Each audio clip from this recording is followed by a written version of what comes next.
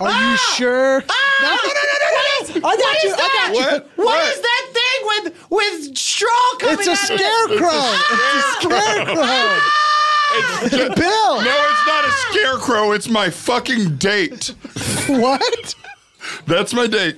That's my date. I'm sorry, Bill. I thought that was a scarecrow. Yeah. How dare you call her a scarecrow? You said you were coming. You said you had met a great woman at the mall. Yeah. Well, I got stood up. So this is sort of a last minute. I got fucking stood up this morning by Amandakin. Her name was Amandakin. I never caught her last name. We hit it off at the mall. And what do you mean by stood up? She locked herself inside of an H&M front area? Well, yeah, not only was she locked up in the front area, her clothes were a totally different season and style. And did you have it out with her? Or? What? Well, I had it out at her. She was standing next to this, frankly, handsome, faceless man. Well, you said your favorite thing about her is that she's featureless, right? Yeah. Well, that was my pickup line. I said, "Are you a cheap DVD? Because you are featureless, baby." That's pretty good pickup line. Yeah. And did she say that ain't bad. Did she reply, Bill or Todd? Well, a lot of it was in the body language, which was what, like, sort of hand on hip. Yeah, very sassy. So much like most people you interact with, this was a mannequin who couldn't speak to you? You're a therapist, no. a few women you've dated. Who was the new one? There was another one. No, right. It sounds like we're right. We're right. I think we are having, you guys have like a weird selective memory about my own life. Like we fucking hit it off and I was in love. I couldn't sleep that night. We were so comfortable. She let a guy change her in front of me, fully naked, new outfit. That's not something that women do to show affection to a person they like. Let somebody change them. Yeah, it doesn't sound like you were comfortable. It sounds like you snuck in after hours and were sleeping at an H&M. And you said one day we're gonna get her hands together. Yeah, I said maybe one day. Not only are we going to find your right hand, but then we're going to put those two hands and they're going to clasp each other. Is that what you're saying? Yeah, I think so. Okay. Either way, locked doors, wouldn't let me in. Security was pretty mad when I tried to take her out. So luckily I met my beautiful date tonight on a farm on my way in. What do you mean on your way in? You just saw her in a field and said, "Hey, would you like to go?" I said, "Hey, this is crazy.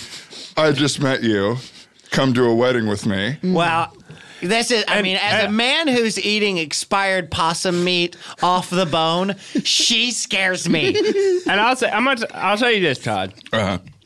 I saw where you met this woman, and there were probably 6 other quote unquote women, evenly spaced out. Yes. I didn't get the prettiest one of the bunch.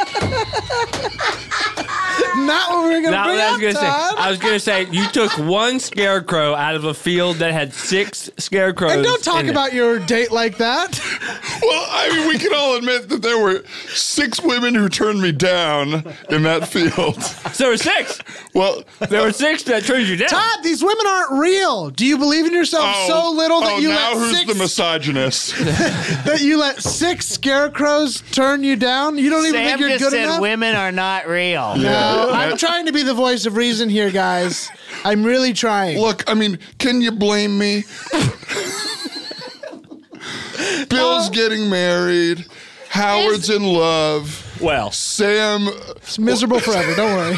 I'll be alone forever. Well, no, Sam's in at least a heated debate with someone, has someone in his life, the permit crab. He's got passion That's in true. his. And, I mean, there's a little bit of a conflict of interest happening. You brought the permit crab's daughter to the wedding maybe to kind of win him over. Well, yeah, she's a beautiful hermit crab. And she just got a new shell. It's shiny, beautiful, got a little bit of glitter on it. And she's really cool. Yeah. She's really cool. But you hate her dad. It's a very odd coupley relationship. Oh, well, when I went to go pick her up, it was not easy.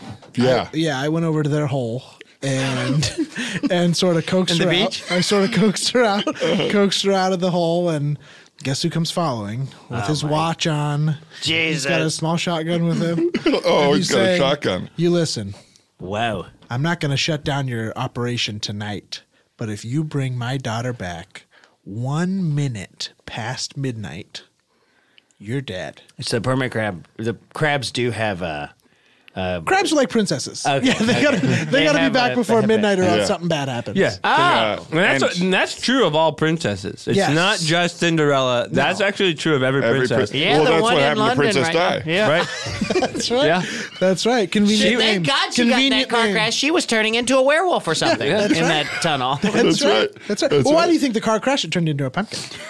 Absolutely. A lot of people don't talk about this, but there was a lot of scattered pumpkin there that night. A lot of scattered pumpkin. Well, yeah. A lot of people just go from the television footage. Everybody's You like, gotta what really makes check the in. most sense? That's what we'll tell everyone. Yeah, and I know, as we remember, I was there. I was chasing the car down. That's right. You were right. paparazzi, right? You were chasing the car yeah. down? And so I saw that she was But turning. you have the were pumpkin photos. chasing to yell at that other guy that was with her. Dodie Al-Fayed? Yeah, Dodie. Yes. That's right. I can't remember why Me either. anymore. But